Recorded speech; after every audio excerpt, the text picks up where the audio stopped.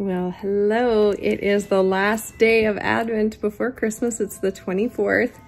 So I'm going to open my bag from yesterday and the one from today. And this is the final Vlogmas. So here is the yarn. Ooh, it's very pretty. And the coffee is chocolate fudge. So that's from the 23rd. Now the 24th, woo, this one's pretty too.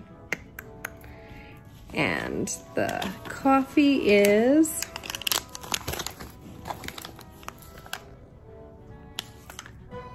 buttered rum. So that is it for my advent calendar. I have one gift left to open, and I've been told I have to open it first thing tomorrow.